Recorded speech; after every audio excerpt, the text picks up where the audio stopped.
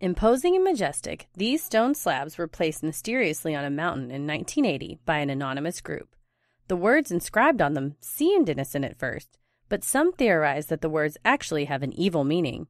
Was this monument truly just an innocent marker meant to help humanity, or was it inspired by a much more sinister purpose? This week's episode is the Georgia Guidestones.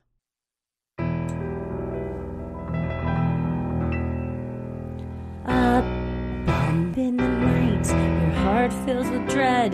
Probably a murderer who wants you dead. It could be a ghost, a demon, or worse. Perhaps you're the victim of a witch's curse. It's hopeless, you're doomed. You'd call a priest if you could. You'd rather just listen to Sinisterhood.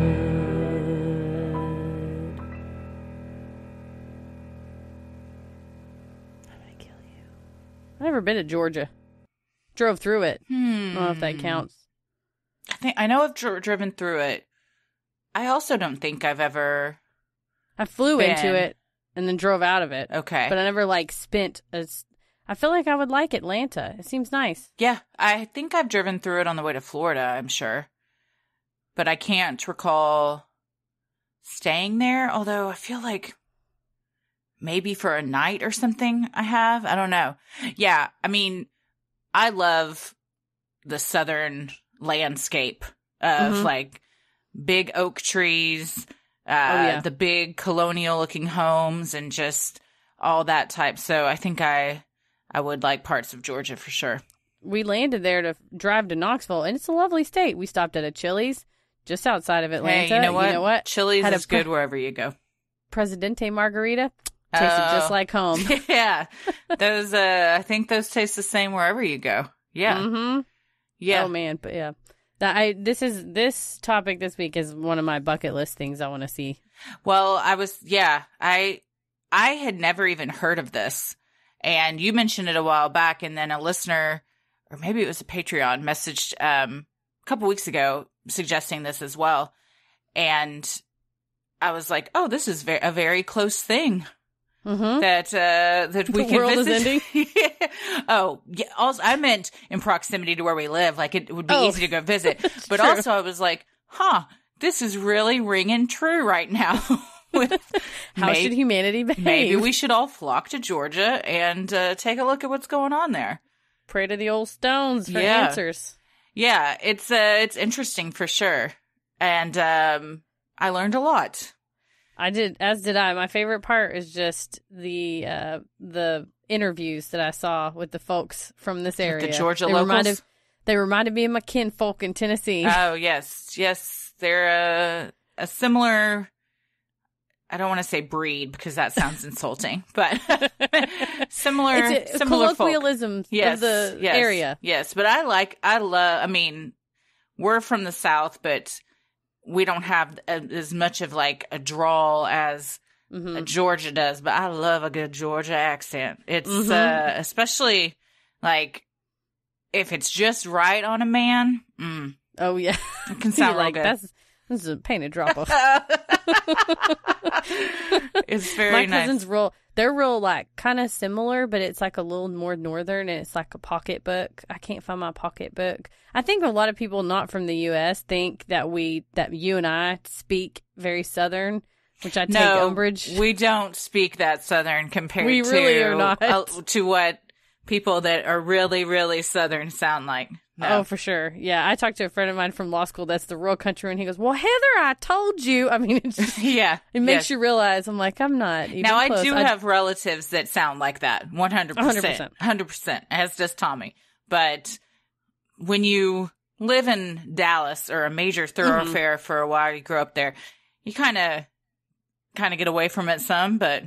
There's been a meme circulating that Paris showed me, and it's a graph of cool on one axis and Texan on another axis, and then it's plotted each Texan city, and Austin is very cool but not very Texan, and Lubbock is super Texan but not very cool. they had Dallas right in the corner that was neither cool nor Texan. And I was like, hey. Well, we got shit on both ends, didn't we? I know. I was like, damn it. I think we're Texan and cool. I think they had us like right in the corner, right at Who zero. Is they? The government? Whoever made this meme. Some dickhole that made a meme. Yeah. But I would say we're at least. Mainstream media? Yes, exactly. Fake news. We would be a little bit up.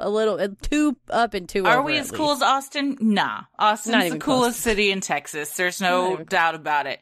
Are we cooler than Lubbock? I lived in Lubbock. I went to college for a while in Lubbock. Yeah. Was actually even born in Lubbock. Oh, who knew? Who I did. And my parents both knew, too. Your mother Lots was of there, people your knew, father. actually, yeah, that I was born there. Is Dallas cooler than Lubbock? I guess cool is subjective. Is there more of a nightlife here? Yes. Is it more liberal? Absolutely.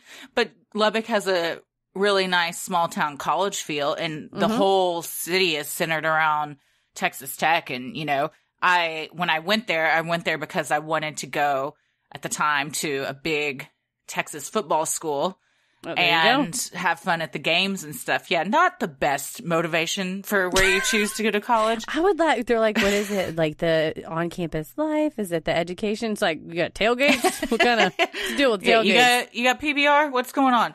Have you been to the place there that sells the cheese logs? I believe it's called Speedy's. Girl. It's called... Shit, what is it called? Slappies? Spankies. Something like that. Spankies. That's the one. They are so good.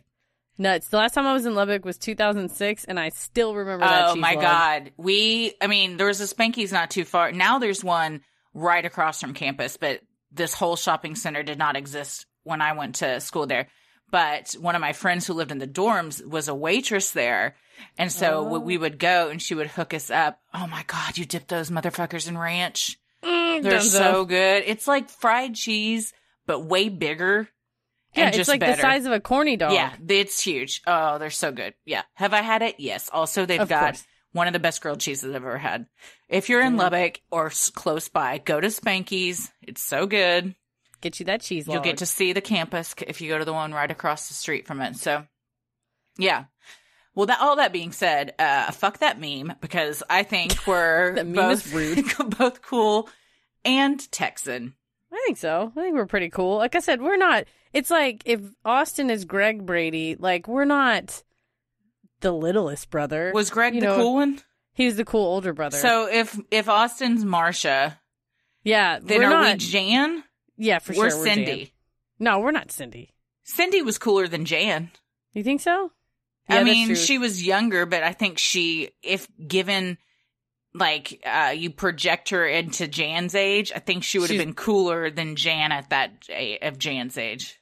Cindy wouldn't have to make up a fake boyfriend named George Glass. That was so great. Now, I will say we're not Marsha. Austin's Marsha. Us, always. Yeah, honestly, I just want to be Alice. So where do I move to be Alice? I think Houston's maybe Alice. Oh, Houston would be a good Alice. I lived in Houston for a bit too. Also a nice place to live. Well, if you live in Texas, Georgia, or wherever, welcome. We on our meme, you're all cool, and you're all wherever you're from is what you are. You're the most of that. Well, I'm Christy. I'm Heather. And let's get into it. Looming over an otherwise deserted hill in the northeastern Georgia town of Elberton are 5 slabs of polished gray granite, each standing an impressive 16 feet tall. The slabs appear to be arranged in a star pattern, with a 25,000-pound capstone resting atop. Known as the Georgia Guidestones, the monument is reminiscent of Stonehenge in England, and while the mysterious rocks across the pond have been one of the world's greatest mysteries for centuries, the Georgia Guidestones have been baffling onlookers since the early 1980s. It's very American to look at a classic thing like Stonehenge and be like, we can build one of those. Get you some rocks from the quarry. I know a guy. He's got a quarry behind his house. You want quarry? I can get you quarry in 5 minutes. You need some granite? Gotcha. Called the strangest monument in America by Wired, the Guidestones are shrouded in mystery, beginning with, how did they get there? A town of about 5,000, Elberton heralds itself as the granite capital of the world, as it is home to numerous quarries and wholesale granite companies. One such company was the Elberton Granite Finishing Company, owned by Joe Finley. Finley was used to fulfilling wholesale granite orders for gravestone companies. So when one Friday afternoon in 1979, a stranger walked into his office and asked about a custom order, Finley assumed the man was looking for a headstone. Instead, the stranger, who introduced himself as R.C. Christian, told Finley he represented a small group of loyal Americans who wanted to build a large monument. Anytime someone introduces themselves as a representative of a small group of loyal Americans, that's not going to end up well. Imagine fedora, sunglasses, trench coat. Yeah. So shady. You're like, what's under the trench coat? Yes. Who are you? Let me see some ID. Lots of questions. As Finley listened to the man's lofty plans, he was shocked. Christian was asking for a monument to be erected out of granite slabs larger than Elberton had ever produced. Not only that, but he wanted them to be flawlessly cut and polished. Christian's plans revealed that there were to be 4 upright granite slabs, standing 16 feet high each, with another slab of granite placed across the top. In addition, the group Christian represented wanted words and numbers sandblasted into the sides of the granite. In disbelief, Finley asked the elegant gray-haired man before him what on earth this was for. Christian explained the structure would serve as several things: a compass, calendar, and clock. He went on to say that the granite slabs needed to be able to withstand any global catastrophic events that may occur. As Finley understood it, the purpose of the stones would be to help survivors of such an event reestablish a new and better civilization. The words and numbers Christian wanted engraved into the slabs were to act as a set of guidelines and instructions for building a new future. Well, again, the next thing, I represent a small group of loyal Americans. This needs to withstand global catastrophe. You're like, There's a lot of red flags just ding, ding, ding happening right off the bat. I make gravestones. And he's like, this is a sort of gravestone, a gravestone for humanity. Like, oh, God. Yes, it's the largest gravestone you will ever build. No. Years later, when an Atlanta reporter asked Finley what he thought of his first meeting with Christian, Finley bluntly said, I was thinking I got a nut in here now, and how am I going to get him out? According to Wired. In fact, initially, Finley didn't want to do business with Christian and tried to discourage the man's plans by quoting him an exorbitant price for the project. Christian, however, didn't so much as flinch at the price, and instead asked if there was a trustworthy banker in town. Seeing this as his opportunity to unload the man on someone else, Finley sent Christian to Wyatt Martin, president of the Granite City Bank. It's a good friend. Yes. It's also a good name. Wyatt Martin's a good name. I am a huge Wyatt Martin fan. Wyatt Martin, he is a man of his word. I love this guy. He's got a tenacity and will about him that few do. When you know a secret, a real juicy secret, oh man, and you're willing to just die knowing that I don't think I'm capable. Oh, I think he enjoys it. The look on his face is just what my mother would call old shit-eating grin. I mean, he just loves the fact that that everybody would love for him to spill. And that's fun. But also at some point, aren't you like, I gotta tell somebody what I know. What if you like blurt it out in your sleep? Yeah. Yeah. Or you drop a can of chili on your foot and you're like, da-da-da, like you just say the name and they're like, what name was that? You're like, I don't know. It was a book I was reading. I don't know. Finley called Martin to give him a heads up about the mysterious stranger headed his way, telling his friend, a kook over here wants some kind of creepy monument. According to Wired. Martin, however, took notice of the expensive suit Christian wore and how educated he sounded when he spoke. Knowing this man was serious and most likely had money, Martin took the man seriously. The man before Martin told him that R.C. Christian was actually a pseudonym and that he and his group preferred to remain anonymous. When Christian explained the plans for the monument, plans that he said had been in the works for the past 20 years, Martin told Wired, I just about fell over. I told him, I believe you'd just be as well off to take the money and throw it out in the street into the gutters. He just sort of looked at me and shook his head like he felt kind of sorry for me and said, you don't understand. You know, this is where you're not going to go into a banker in any other state and be told, you know what? I suggest you just go throw your money out in the gutter right now if you got such a cockamamie idea as that. That's why the South is great. It's just great investment advice. No, they don't. They cut right through the bullshit. They tell you what you don't want to hear, but what you need to hear and what everyone else is thinking. You just bundle up the money and shove it up your ass. Like, okay, thanks. And he's just like, but then he's like, you don't understand. You fool. You pea-picking fool. Christian left Martin, telling him he would be scouting locations for the monument over the weekend and would be back Monday. Upon returning, Martin told Christian he could not move forward unless he knew the man's true identity. Christian agreed under several conditions. First, Martin would act as the sole intermediary of the project and help find some land upon which the monument could be erected. Second, Martin had to sign a confidentiality agreement, promising never to speak of the details of the project. Lastly, Martin was to destroy all evidence of the project once it was complete. Martin told Wired that the man that called himself R.C. Christian was very serious about secrecy. He said he was going to send money from different banks across the country because he wanted to make sure it couldn't be traced. In 2010, Martin told documentary makers in Dark Clouds Over Elberton, the one thing I assured him, I would never divulge who that family was. That's power right there. I mean, he's. I like that he signed a confidentiality agreement, and it rarely comes up. I mean, he's never like, well, I'm contractually obligated. It's just like, I told a man, I gave him my word, and that's all that's important. No, he's a man of his word. You wouldn't be able to enforce that confidentiality agreement. What are the damages? That's kind of what's interesting to me is that R.C. Christian is willing to trust this man that he just met, supposedly. And you know, and yeah, like you said, a confidentiality agreement, that's not going to stand up in court. Is it even going to go to court? Because then R.C. Christian is going to be outing himself and his group in a court of law. So it's kind of all just, you know, smoke and mirrors to make him feel better or whatever. But it makes me think of, who's the guy, the McCamey Manor guy. He made people sign the confidentiality agreement that's 1 million pages long and is like, you'll pay us $50,000 if you say. It's just like, what are you going to really do? Really? Yeah. You're going to take me to court? Really?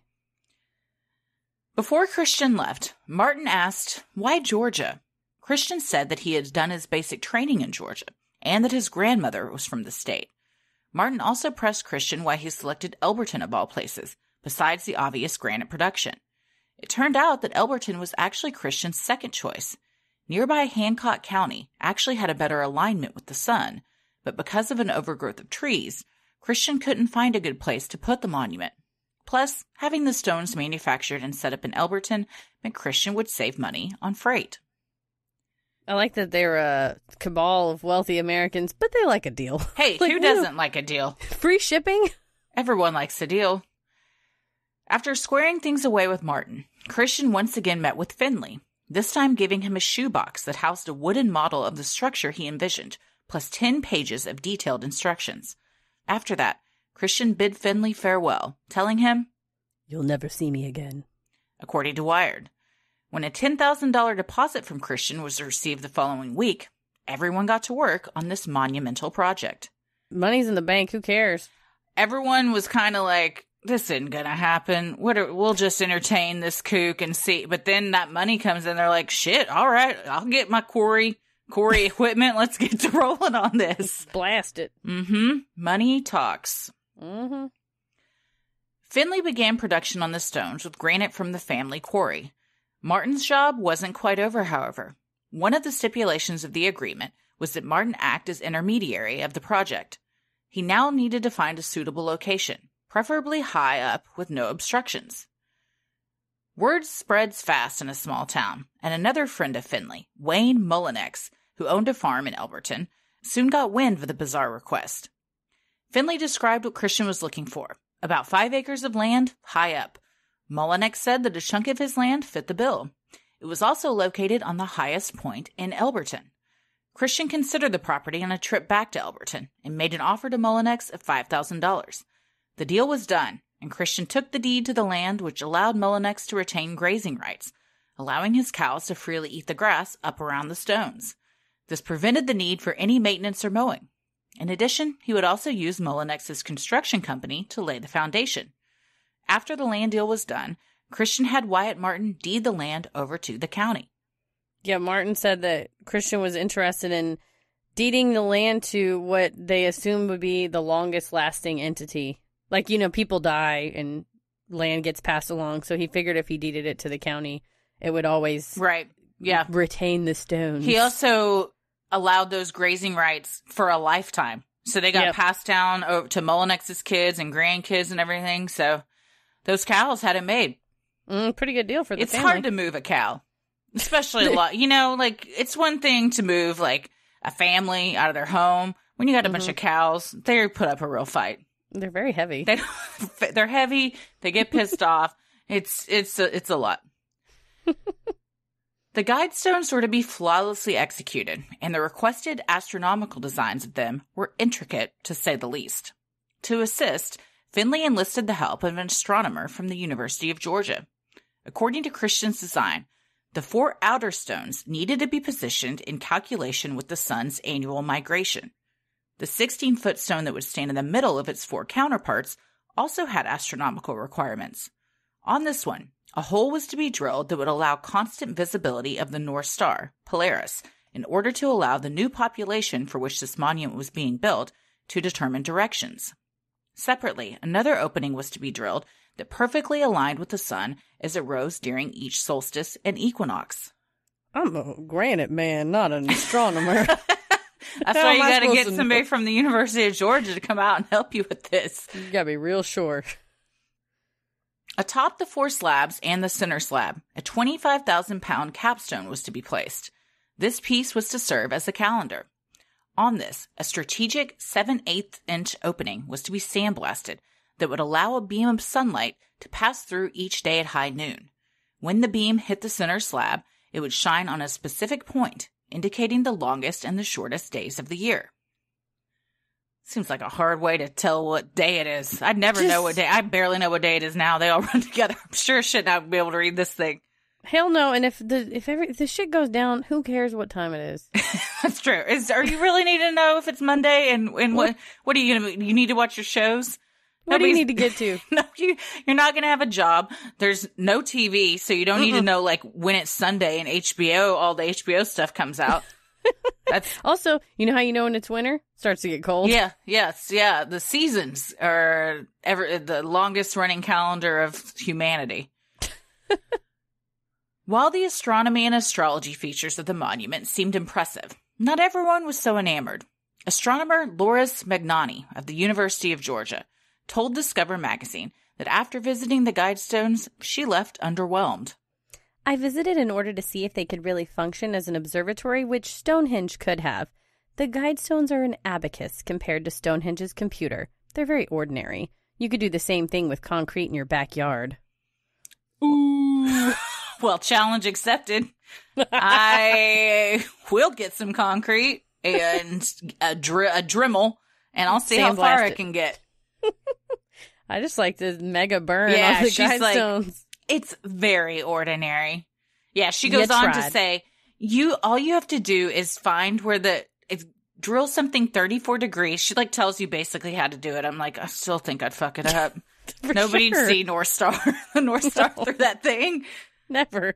I'd be seeing it in my neighbor's window, and then I'd get called. A call made on me. The lady's looking through a rock at me again. She threw a rock at you? No, she's looking through a rock at me. It seemed, though, that the main feature of the stones was not related to the sun, but instead were the guidelines for humanity carved into the outer faces of each of the 4 pillars. The 10 rules were first stenciled onto the slabs and then etched with a sandblaster. They featured 8 languages: English, Spanish, Swahili, Hindi, Hebrew, Arabic, traditional Chinese, and Russian.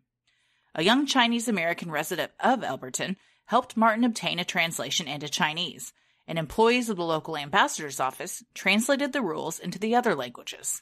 Again, everyone is just so helpful that you give them what we're about to read, which is a strange list, and says like, hey, can you put this in Russian and also Swahili? And someone goes, yeah, okay. Sure, on. yeah. Also, go get the book. If you don't speak those languages, this is a real opportunity for someone to just get a message out to fuck with you. I don't speak any of those languages. So I could figure it out Spanish, yeah. But the rest of them, I'm taking your word for it. Yeah, so who knows? We need some verification that it does, in fact, this is what it says on these pillars. I would love if it didn't say that. The rules read as follows. Number 1, maintain humanity under 500 million in perpetual balance with nature. Number 2, guide reproduction wisely, improving fitness and diversity. 3, unite humanity with a living new language. 4, rule passion, faith, tradition, and all things with tempered reason. Number 5, protect people and nations with fair laws and just courts.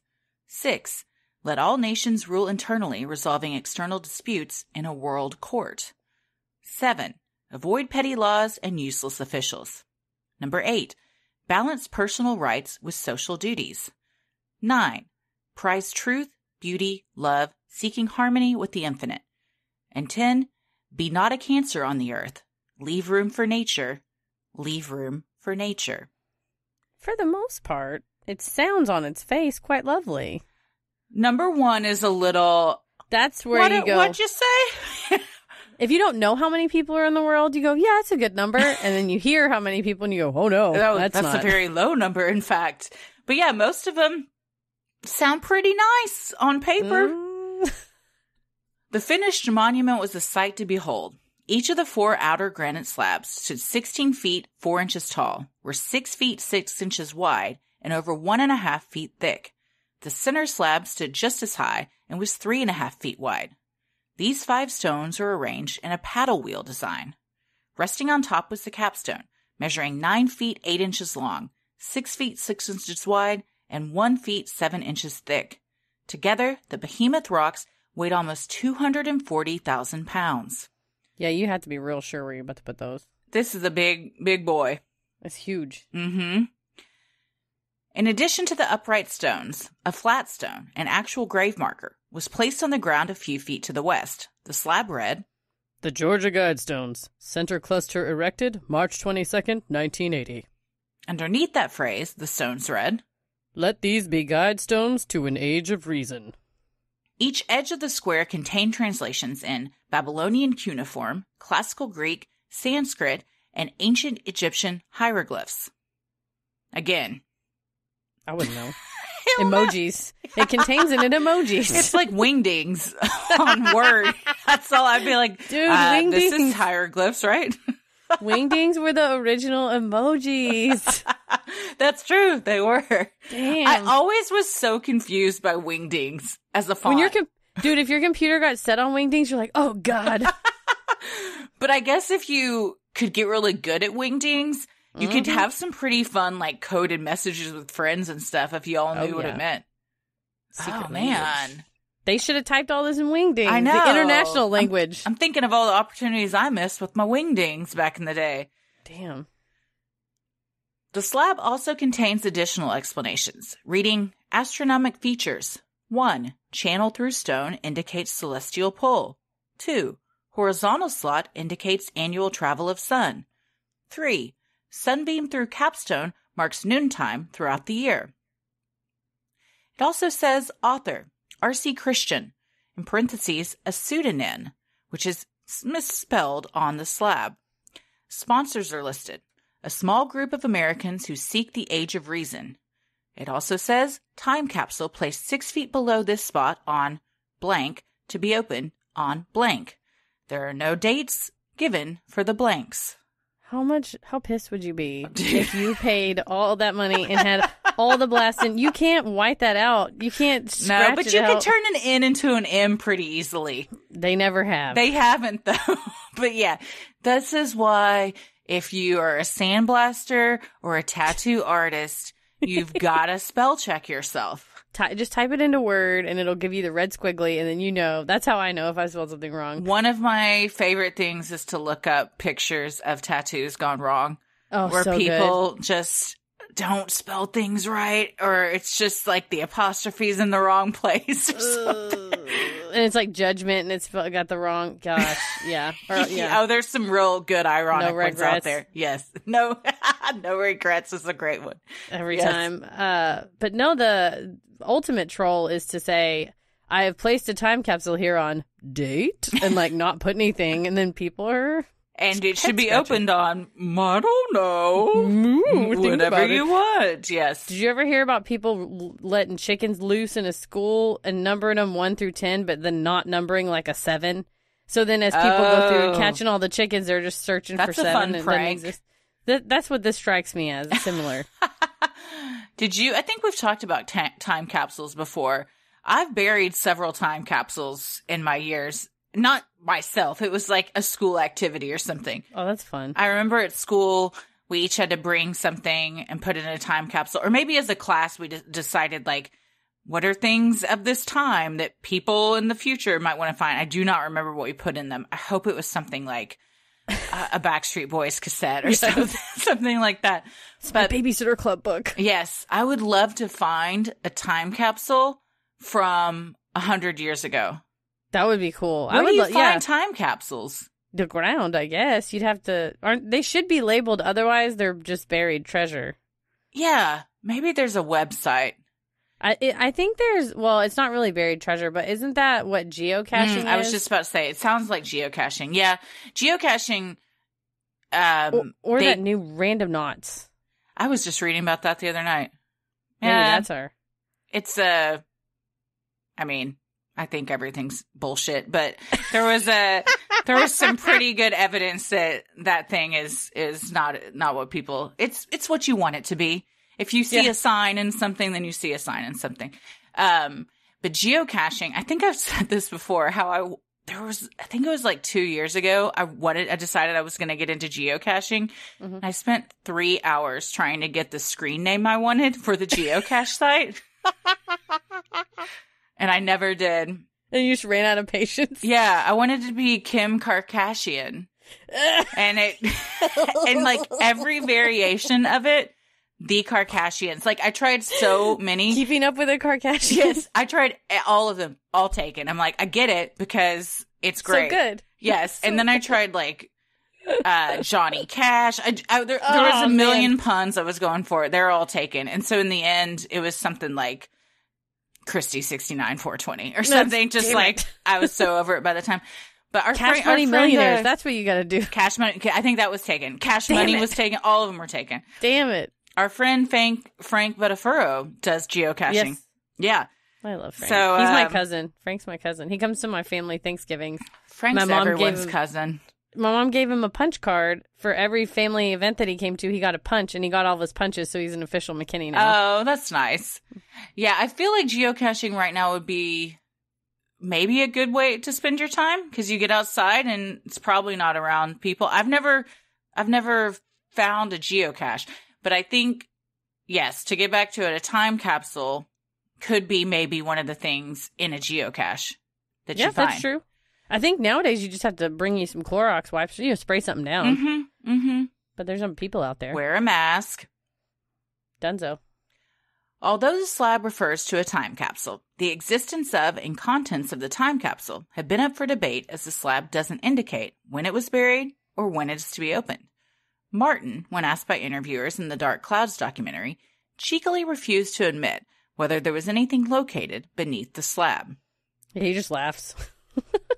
He knows, man. Dude. He knows it all. On March 22nd, 1980, the monument was finally completed. It was then covered in black plastic to await the grand reveal on the upcoming vernal equinox. It was eventually unveiled to a crowd of 400, including news crews from Atlanta. By all accounts, it was a day of community celebration. Soon, Elberton became a tourist destination, with visitors streaming in from all over the country to witness the mysterious monument for themselves. In 2005, National Geographic Traveler even listed the Guidestones as a feature in the Geotourism Map Guide to Appalachia, according to Wired. Still, many were not pleased with what they saw and found what was written out on the guidelines unsettling. Martin told the Dark Clouds filmmakers that once the stones went up, started getting letters from witches Started getting a monthly magazine from the National Association of Witches, and they tried to take over the Guidestones for a period of time. Landowner Wayne Mullenix had a laissez-faire attitude towards the supposed witches, telling filmmakers, "Some people say witches and warlocks have had weddings up there. Well, you know, they a person just like you and I. They want to have their wedding up there, that's up to them." Amen, brother. Dude, that was the best part. This very laissez-faire attitude. We're just like, well, if that's what they want to do, it's everybody's stones. People can use it for whatever thing they want to use it for. There you go. Yeah. They're very open. But I wanted to know about the National Association of Witches. How do you join? What's that about? And the monthly magazine? I'm telling you right now, I'm going to get a subscription to this monthly magazine. I'm Sounds upset awesome. I'm not already a member of the National Association of Witches. Sounds great. And Yes. also, he doesn't really sound mad. He's like, well, they started sending me magazines, so I had to read them. I was on the toilet. I didn't have anything else. And now, all of a sudden, I'm casting spells. The National Association of Witches, there's got to be some good witch drama that takes place. I imagine it's like Us Weekly, but it's like Witch Weekly. And it's just like, witches, they're just like us. And you see witches shopping at the grocery store, at the farmer's market, taking their dogs out for a walk. Who wore it best, this witch or this celebrity? Always the witch. Comparing cloaks. Or in the back, maybe there's classifieds. Oh. Martin also began receiving calls from people he considered friends, asking him why he was doing the devil's work. According to Wired, a local minister warned everyone that the occult would begin flocking to their town soon in order to commit human sacrifices at the monument. When Charlie Clamp, the man hired to sandblast the guidelines for a new humanity on the stones, revealed he had been distracted while working by strange music and disjointed voices. Rumors of a cult bankrolling the project began to circulate. Dibs on Charlie Clamp as a fake name. That's such a good fake name. That's be my geocaching name. Charlie Clamp. Charlie Clamp. Charlie Clamp's the one that misspelled student in, too. So Charlie Clamp ain't worried about spelling. Well, if he's hearing strange music and disjointed voices, he didn't have time to check if it's an N or an M. He's just trying to get out of there. He was going to do an M, but he got scared. He spooked off, ran away. There you go. There you go. There it is. Yeah, so the townsfolk, no one knew who had bankrolled this whole monument except for Martin and Finley. So all these rumors started circulating, like, who could have put this up? There were even, like, those that started thinking Finley and Martin were behind it. And it was all this drama that they did it just to get attention on themselves. They had to take lie detector tests to prove that they didn't. Elberton wasn't having it. They weren't effing around. Well, and Finley didn't even know his name. He just knew a guy. Right. Others were less concerned with witches and cults and more concerned with the implication of the set population number referred to in Guide Number 1. With a world population of 4.5 billion at the time, how would mankind achieve a population of 500 million? This essentially meant 8 out of 9 people would have to be eliminated, a number that today is closer to 12 out of 13, with the current population of 7 billion. Would it be mass genocide? Birth control? Eugenics? Soon R.C. Christian would publish a book that would explain his thinking a bit more. Published under the name Robert Christian via a small publishing company out of Iowa, R.C. published Common Sense Renewed, in which he expanded on some of his 10 commandments. Dark Clouds quotes his book as saying, "We have controlled disease, but we have not regulated our numbers." The book also laments the excessive environmental pollution and proposes that a few generations of single-child families may be a solution to the then current state of things. This rang true with Guide Number 2, Guide Reproduction Wisely. I'm part of the problem. Yeah, we have babies over here. I'm about to have a dual-child family. Well, no, it said it for diversity and fitness, so you have fit children. Yeah, we try and go on walks, I guess. The other day, Ella was just stomping around the house going, exercise, exercise, exercise. See, there you go. So we try and get it where we can. Yes, yeah. Guide Number 3 furthered the fear of local ministers, as it referenced humanity learning a new language. These God-fearing Christians knew the Book of Revelations warns that a universal tongue and one world government are sure signs of the coming of the Antichrist.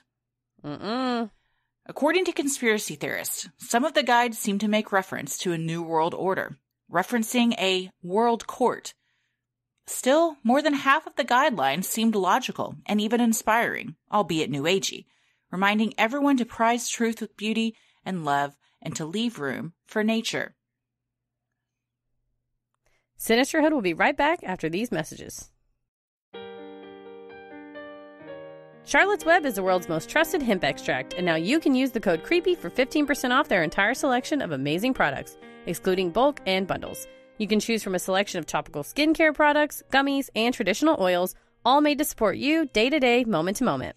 My personal fave is the mint chocolate hemp oil. It helps me feel calm and manage my everyday stresses. I am still loving the CBD Medic Eczema Therapy Medicated Ointment. As soon as I put it on, I feel relief from the itching, and I also got the sleep gummies with melatonin. They help me have sound quality sleep and regular sleeping cycles. Plus, they taste good, and I get to eat gummies before bed. All Charlotte's Web products are free of 8 major allergens. They're not tested on animals, they're gluten-free, and their topical products are formulated without synthetic fragrances, artificial colors or dyes, sulfates, or GMOs. Speaking of animals, Charlotte's Web even offers products to support your pets. My fur babies, Kate and Biddy, told me how much they're enjoying the CBD Chews for senior dogs, which are designed to enhance their brain function and support their central nervous system. Anything for the fur babies. A CBD routine is a simple way to ease some of life's day-to-day stresses. So try the world's most trusted hemp extract by going to charlottesweb.com and entering code CREEPY for 15% off. We all know we all like true crime. Yes, ma'am. We all know we love escape rooms. Indeed. What's not to love? We sure know we love TV. Yep. What do you get when you put all three of those things together? I think I can guess. What? Hunted Killer. It is Hunted Killer, which has been described as a true crime-themed escape room mixed with the TV show. It is a true crime-inspired murder mystery box that's delivered right to your doorstep every month. Each 6-box season is referred to a season, and each box is an episode. And right now, you can receive 20% off your first box by visiting huntedkiller.com and entering the code CREEPY. Each box is full of clues, documents, and evidence that will help develop the story and allow you to eliminate a suspect after each box. It's a super fun and unique way to spend date night or a game night with friends. You and your friends can each get a box and hunt the killer together over Zoom. There's also an amazing and active online community where you have access to share your theories, help each other out, make new friends, fall in love, who knows. Do all the things. So if you love true crime, mystery, and having lots of fun, visit huntedkiller.com today and enter code CREEPY to receive 20% off your first box. Happy hunting!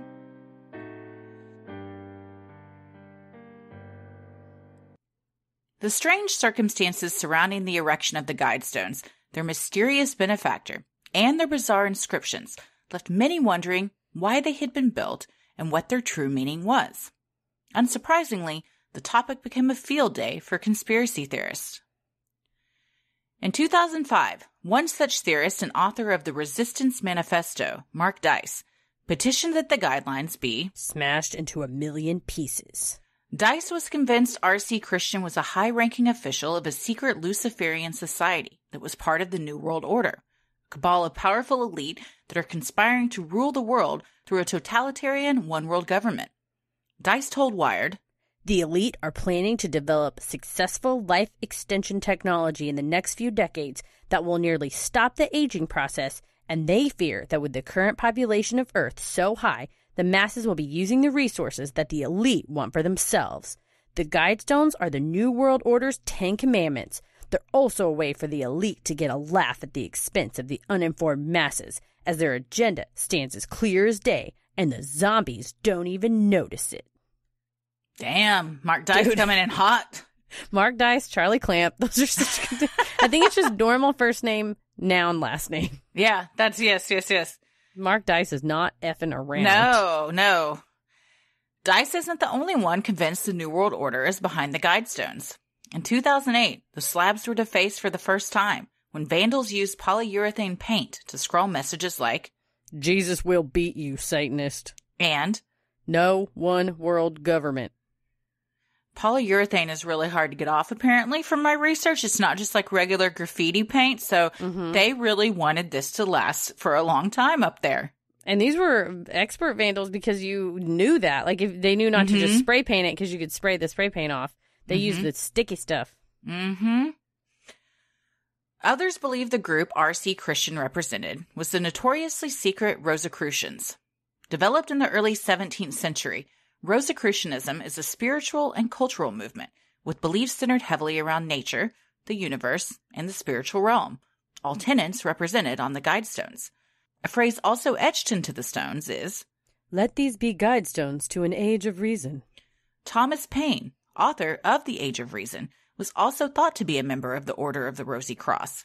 His controversial best-selling book argued for the philosophical position of deism. I like this theory. Haven't we heard of them before in the Rosicrucians? Yeah, they're linked to Freemasons a lot. Mm-hmm. A lot of secret societies developed around the same time. And the Order of the Solar Temple split off. It was like a split off from a split off from a split off. Seattle radio personality and conspiracy theorist Jay Widener believes the name R.C. Christian is an homage to the society's founder, Frater C.R.C., who later went by Christian Rosenkreutz. Widener believes that the purpose of the Guidestones is to instruct survivors of a global catastrophe on how to rebuild civilization. Furthermore, Widener believes the global event will be orchestrated by the Rosicrucians themselves, and that it actually began with the 2009 financial crisis. At the time of the financial crisis, Widener stated that this would lead to shortages of oil and food supplies, mass riots, and ethnic wars, culminating in the final event on December 21st, 2012. Did he accidentally spell 2012 wrong and it should have been 2020? Dude, thought the same thing. Like, man, if he bumped that up by about 8 years, he'd really have something there. It's like, you're not wrong, you're just early. You're just off by about 8 years or so. Yeah, but that it's certainly in these trying times rings true. Mm-hmm. As for Martin, he told Wired that half-cocked theories like Widener's are the sort of thing that makes me want to tell people everything I know. Quickly adding, but I can't tell. I made a promise. See, this makes me think, and we'll get to another theory in a minute, but I don't think it's as, I think this man might be a little more normal than everyone thinks. Mm-hmm. Because I think Martin kind of gives clues here and there. He can't help himself. Yes, I'm telling you. I would have blurted it out by now because I couldn't have helped myself. But he just like, this idiot. I just want to tell everybody what I know. And then he references, I told him I'd never reveal who his family was. You know, so it's like, he doesn't say who the cult that he is with is, you know, I mean, so, and I don't think he's one to use family and cult interchangeably. No, I think he means his kinfolk. Yes. In a 1981 issue of UFO Report, Atlantic psychic Nani Batchelder predicted the Guidestones would reveal their true purpose in the next 30 years, meaning 2010 would have been the year its secrets were unleashed. The magazine also stated that if viewed from above, the monument forms an X, implying it may serve as a type of landing site for something out of this world. Or see the Tic Tacs to go over there and land on it. Nani Batchelder's fun, too. It's great. Again, I wonder what all these people, when the day comes, when 2020 comes, and you're like, well, nothing happened. Or December 21st, 2012. Is it like a cult leader where they always just make excuses and keep pushing it back?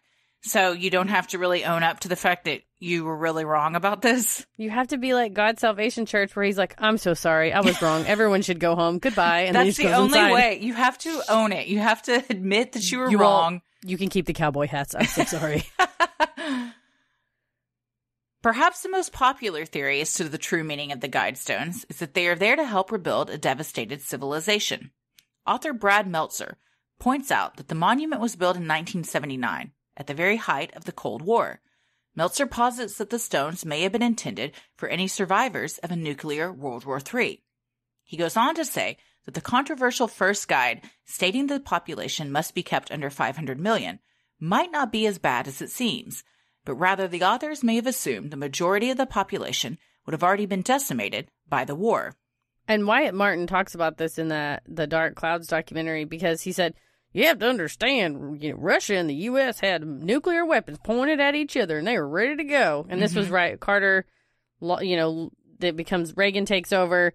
He was trying to calm things down. Then Reagan starts to do more the Cold Wars, where they're going into other countries and like setting up coups and stuff like that. And I think it was just heightening in the late 70s. So I mean, it makes sense that people were like, well, this is going to happen. We may get blasted by Russia. Mm-hmm. And one of the languages on the Guidestones is Russian.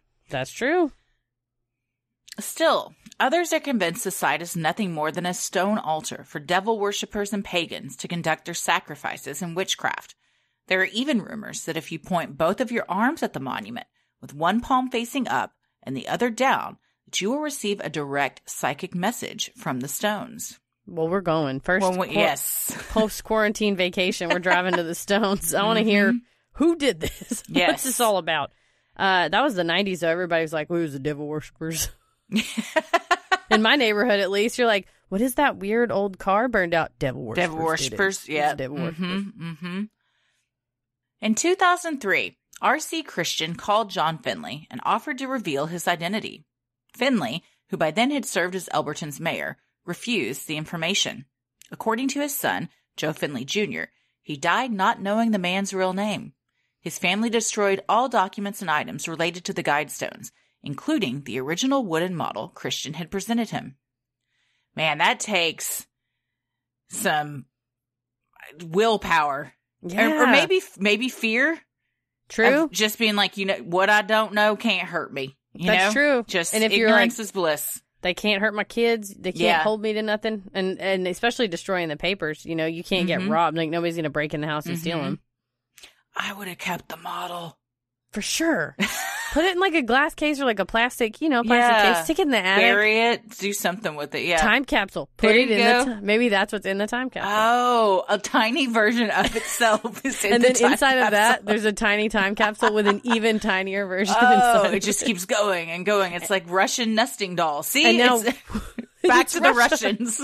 And we are actually in a time capsule of an even bigger Georgia Guidestones. Oh, God. Jeez. In the sky. Wow. Wyatt Martin, on the other hand, maintained a relationship with Christian up until the latter's death in 2005. They often wrote to one another and talked of family updates and health issues that they were suffering. When Christian was in town, he would often call Martin so the two could meet for lunch. One day when the letters stopped, Martin wondered if his mysterious old friend might have passed. A few months later, Christian's son called Martin and confirmed his father's death. Oh, yeah, he had these, letters that he wrote back and forth. That was like, oh, I had surgery. Oh, my knee's been acting up. They're pen pals. They were buddies. They'd get together and stuff. Obviously, his son knew that they had a relationship to where he needed to inform him, like my dad passed and everything. While Martin has never revealed the true identity of R.C. Christian or his family, there was one promise he did not keep. Although Martin had sworn to Christian he would destroy all documents and records of the project, he actually maintained them all in his garage inside of an IBM typewriter case. When documentary filmmakers convinced Martin to open the box, he revealed it was filled to the brim with papers, purportedly related to the Guidestones. He showed letters from R.C. Christian he had received over the years, but attempted to hide the postmark with his thumb. However, the cameraman was able to get an angle into the box and see that the return address was from Fort Dodge, Iowa. Another letter was sent to a Mr. Merriman, care of Mr. Martin. Who was this Mr. Merriman, and who lived in Fort Dodge, Iowa? They finally get him to, the documentary filmmaker said, did you keep it? And he goes, yeah, I was going to write a book, but I'm too old to do it now. And they said, well, can we see it? And he goes, it's out in the garage under a bunch of furniture. And they're like, can we move the furniture? He goes, yeah, it's fine. I don't care. And they go out digging for it, and they take it, and they open it up, and he goes, these are all the papers for the Guidestones. Oh, wait, that's my tax return. Hold on. And he's like moving the papers around. But you can see it's kind of, some people on the internet took umbrage with the documentary filmmaker's treatment of Mr. Martin, because you can tell he kind of wants to show it, but he doesn't really want to reveal the identity. So he's very, they bullied him into it. Yeah, well, there's like a postmark. He's got his thumb. I mean, it's clear, it's obvious that he specifically held his thumb over that. Mm-hmm. And because the return address, he's also trying to kind of hide, but anyhow, the cameraman like zooms in, and they of course turn the image upside down and like show that it's really, of course they're going to do that. Yeah, they want to sneak it, but I'm surprised he let him in there after being so staunch about not revealing the identity and everything. I'm kind of surprised he even would admit that he had the papers or that he even kept them. That's true. And I mean, I think it was like he almost forgot about him because he's like, oh yeah, they're out there. You know, the filmmaker said, oh, well, people said that you kept them. And he's like, well, yeah, I did. I think they're out in the garage. So it's like he kept them, but it forgot. But I think he accidentally also did not intend to reveal as much information because he shows another letter that says it's dated like 1998, and R.C. Christian goes, well, you know, it's hard for me being 73 years old or whatever, and from there they can match up like how old this he would have been when he came in to get the how old he would have been. The letter was dated 1978. No, 1998. 1998, and he was 78. Yeah, well, the calculation was he was born in 1920. I can't remember the exact numbers, but he said that, so they're like, oh, well, we figured out it's like Fort Dodge, and the person would have had to have been born this year, and they're like, what year did he die? And Wyatt Martin's like, well, I'm not going to tell you that, and they're like, well, can you tell us if it was after the year 2000? He's like, yeah, I'll tell you. It was a couple years after the year 2000. And so then that's how they kind of figured out the guy died around 2005. Some believe that Dr. Herbert H. Kirsten, a doctor in Iowa, was the infamous R.C. Christian. Kirsten represented this small group of loyal Americans who included Mr. Robert Merriman, another citizen of Fort Dodge. Their names combined, Robert and Kirsten, an ancient version of Christian, meant to some Guidestone enthusiasts that the men were responsible for the famous monument. When the Dark Clouds filmmakers interviewed historians in Fort Dodge, they confirmed that yes, the two men did know each other. But disturbingly, the town knew something else about the two men. Merriman was friends with the inventor of the transistor, Dr. William Shockley. A Nobel Prize winner, Shockley was widely panned for his views that African Americans were genetically inferior and that low IQ individuals should be paid to have themselves sterilized. Apparently, Dr. Kirsten and Merriman also subscribed to these beliefs.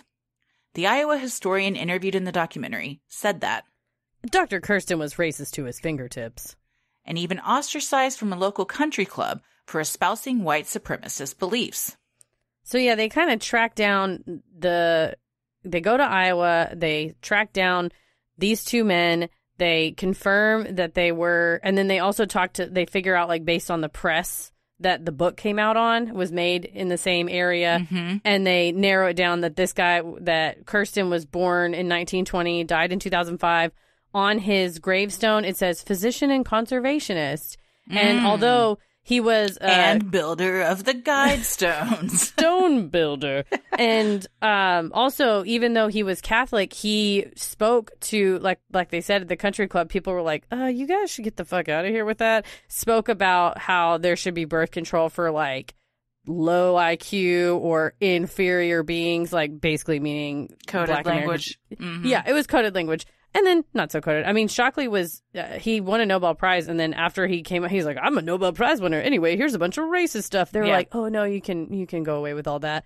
So they just happen to know him and be friends with him. So I think, and then his book, the accompanying Guidestone book does espouse some of the things that Kirsten and Merriman were known for talking about in their circles. And there's a website, Vans Hardware, that's one of, like, the leading conspiracy theorists of the Guidestones. And I was reading it earlier, and there's a lot of information there about how Kirsten was directly involved in the KKK, had, I think, his grandfather or great-grandfather was perhaps a grand wizard.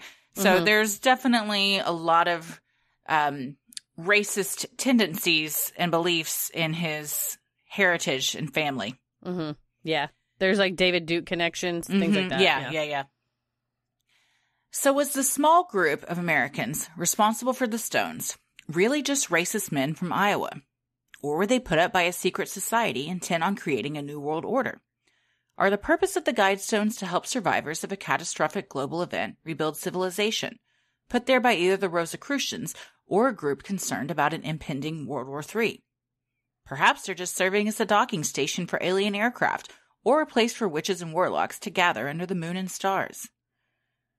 As it stands, Wyatt Martin appears to be the only person still alive that may have answers to these haunting questions, and who R.C. Christian really is.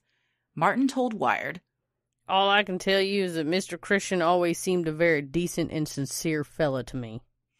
It appears, however, that will be all of the information Martin is willing to provide, telling Discover magazine, "They could put a gun to my head and kill me. I will never reveal his name." I think if they kill you, you can't. Yeah, but I will show you a box of documents that I have in my garage.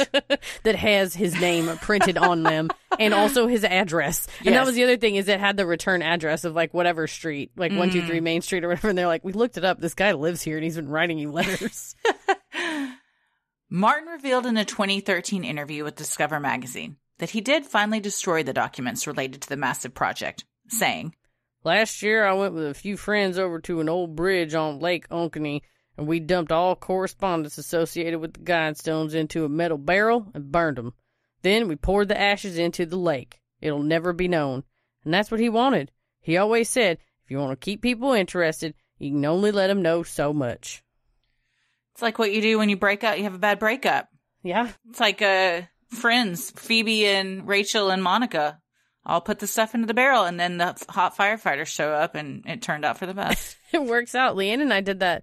I can't remember if it was for her 30th birthday or my 30th birthday. We sat in the backyard with a notebook, and we wrote things that we were going to leave behind in the last decade and burn them into the fire, and it was very relaxing. Fire is very cathartic. It's very healing. Probably don't dump it into the lake. That's not good. That's chemicals that you just burned up old typewriter fluids and whatnot. Well, just ashes, right? I don't know.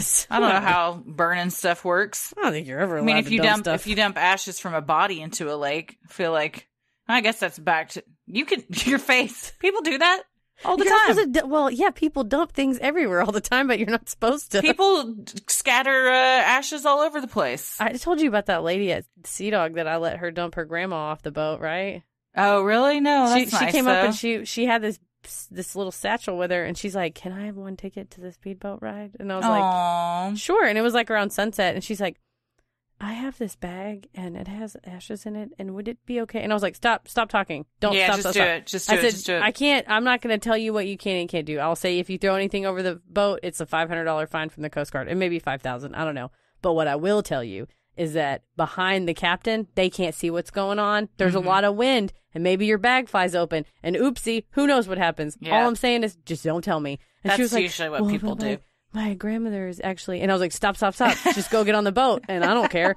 Don't like, take I get what you're saying, lady. Shush. Don't take Do you get what I'm saying? If you want to take a last photo with your grandmother before boarding, we have a photographer that'll shoot the picture with the skyline. Hold the satchel up by your face. Yeah, most people are cool about it, because it is illegal to dump human remains, including ashes. But most people are like, who's gonna know? It's like ashes. I said, I'm not saying you're allowed to throw anything, but if Slipsies opens, I've got an aquatic cemetery in my front yard, so that's true. Come at me. Somebody messaged us that the fish are very good fertilization, and you should plant something on top of it. Oh, and then new life grows from the old. Yeah, that's why people want to have natural burials. Like Nate, 6 feet under. Make me a tree. Well, so what do we think? I think it was Kirsten and Merriman, but I don't think they were working alone. That's what I think. Yeah. I think it was Kirsten and Merriman, and they were also Rosicrucians. Yeah, they were part of some society. That makes sense with all the... And they talk about the Rosicrucians in the Dark Clouds documentary as well, and then like the research we've done. It lines up the tenets that they espouse, and then also the names and the RC and things like that. So I don't think it's still going on. There are still people that are practicing and that are in that society. So I don't think that it's unrealistic that they could have been a part of it. Right. And it's, from what I've read, it's very secretive. No one really knows who's in it and who's not. But I've also read there's a lot of racist history with the Rosicrucians. So I think that even if maybe that wasn't, and I'm not saying that's the primary focus of the Rosicrucians, but it sounded like these guys were pretty racist, also involved in a powerful secret society like the Rosicrucians, and had a ton of money, and said, here we go, let's erect this thing. And I think because they were both just men and families. That's why it didn't seem that weird to Martin. Because they're just like, he's just like a guy that doesn't live too far away, that he sees still and everything. And he's like, oh, this is just some man that's got a bunch of money, and I might not agree with his beliefs, but he has every right, just like those witches, to get up there and do what he wants. I think so. And I bet you that R.C. Christian, I think Kirsten didn't share the Rosicrucian part with him. Oh, you don't think that Martin knew that part? Correct. I would think he may have said, oh, it's a gentleman's club, it's a fraternal, it's a Mason kind of, it's a Rotary Club kind of thing. But I don't think he was like, we're in the Fraternal Order of the Rosicrucians. Right, I don't think he would have told him all the details. No. I think that's rule 1, is you don't tell someone when you're a member of a secret society. I do wonder why he called Finley and offered to reveal his identity. Do you think he was nearing his own death and felt a sense of like wanting to unburden himself? Maybe, or maybe he caught wind that Finley was ill or older, and maybe it was like, this will help him. Maybe he's holding on, and this will help him go easy. I don't know, but I think that there was definitely, while they were in the secret society, I think that it was also motivated partially by the escalation of the Cold War and the tensions, and thinking that we very well could have a nuclear event, and then also racism. Yes, due to. What is it? Guide reproduction wisely. I think we know what that means. Guide reproduction wisely. It says for fitness and diversity. Fitness, I think, is the implication of the people with low IQ, because Shockley said anybody with the IQ under 100 should be given some money to be sterilized, which is protect horrifying. People and nations with fair laws and just courts. Protect certain people. Who? Yeah, that can be said of today. Avoid petty laws and useless officials just makes me think of Ron Swanson, because I've been watching a lot of old Parks and Rec. Yeah. I mean, a lot of these things at first blush seem innocent, but if you really kind of pair it with perhaps the intention behind it, or who was writing it and what they believed, then it takes on a brand new meaning. Yeah, and if you, in his book, the book he wrote that accompanied it, there was some stuff in there that was like, oh, yikes. Yeah. And Rosicrucians are very based on nature and like the spiritual realm, and believe that not everyone is privy to it and it will be revealed to them and stuff. So I think that these kind of read to me as tenets that are very Rosicrucian, and then perhaps mixed with racism. Yeah. So and seems like these two men kind of fell into that category. Yeah, and I mean, even just because you're part of a secret society doesn't mean you do it right, or the original way. Your own beliefs are going to creep in. So if you're subscribing to the Shockley idea system, it makes sense to marry the two. Well, I just have to say, we just agreed on something that was a conspiracy theory. Shocking. This was the Illuminati. No, this is one where I was like, oh man, I don't have like an exciting, dun dun dun. I'm like, some racist guys. Yeah, I mean, sometimes it is just that simple. It's the simplest answer is often the most correct. That's what it is. I did fall down an Illuminati rabbit hole last night, though. It's a dangerous game. Anytime we do on Instagram, like hashtag Illuminati, we'll get like 4 or 5 bots that are like, do you want to join the Illuminati? Follow me. I was like, that's how you join? That's you just how you get in? An Instagram account? I thought you had to be best friends with Beyonce. Nope. Sorry. But if that is it, I will join in a minute. Oh, hell yeah. Because I love her. I've been listening to a lot of Beyonce lately. Oh, man. Her, the remix, the Megan Thee Stallion Savage remix with Beyonce came on my running playlist the other day. Man, that got me up a hill in the heat of the day. Do you like it? I do. I like it. I can't get behind it. I don't know why. Oh, really? Yeah, I'm not that crazy about it. I get my head down and I just run into it. Man, I felt powerful. I don't, I've been listening, it's not new, but her Homecoming album is just awesome. If you want to feel all the feels, get pumped up, also sob, also just be like, hell yes, queen, and just put that on. Or watch it. That's true. It's phenomenal. She's all hail Beyonce. That's the monument we need. Yes. Man, yes. We need someone in Elberton Get a 20-foot granite slab and just carve a beautiful statue of Beyonce out of it. And then come put it in my front yard. The nuclear fallout comes. That's all that's left, and that's all that needs to be left. Yes, exactly. If that's all we have after nuclear fallout, then you know what? That's how things start anew. Life starts anew. We'll rebuild. After that, just like my fish in the front yard. That's right. Well, let us know what you guys think. If you've seen the Georgia Guidestones, I know for a fact that several of our listeners have, from messages and stuff we've gotten in the past about doing this subject. So send us pictures of them. Let us know how impressive and majestic they were up close, because the pictures look pretty cool. If you've been invited to a witch or warlock wedding as a maid of honor. Not just there, anywhere. Please send photos. Please.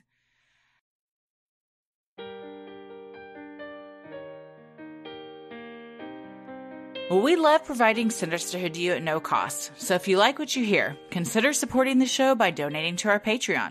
We're a small operation, creating the show for you by researching, writing, recording, and producing it ourselves. Any amount is sincerely appreciated and helps offset the cost of making and hosting the show.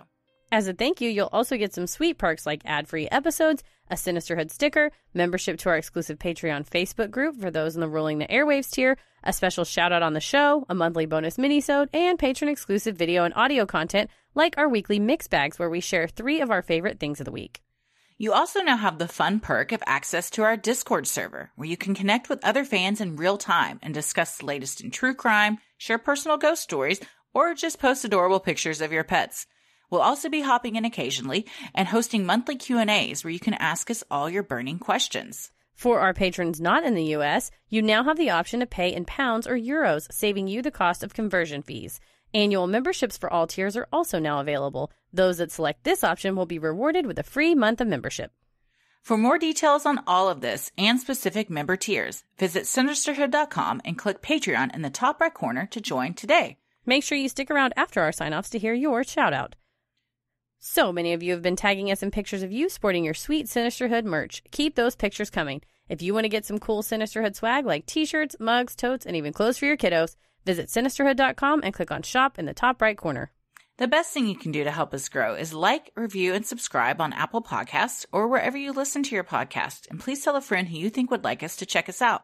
It means so much to us and really helps small podcasts like us get more exposure. You can follow us on Instagram and Twitter at SinisterhoodPod and like us on Facebook at Sinisterhood. Christy? I'm on Twitter at Christy or GTFO, and I'm on Instagram at Christy M. Wallace. Heather? I am on Instagram at Heather vs. the World and on Twitter at MCK vs. the World. As always, the devil rules the airwaves. Keep it creepy. Hey everybody, thank you so much for supporting the show on Patreon. Here are your special Patreon shoutouts. Allison Dunlap. Avery Acaso. Millie Shushman. Jenna Wise Hudak. Jamie Keck.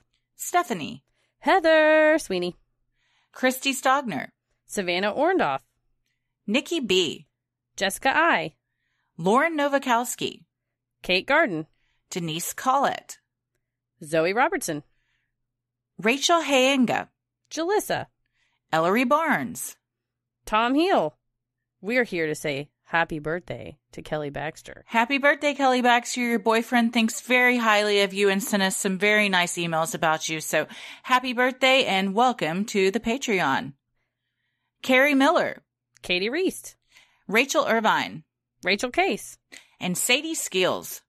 Thank you guys so much for supporting the show. We really, really appreciate it. We know this is a difficult time and we sincerely appreciate your support.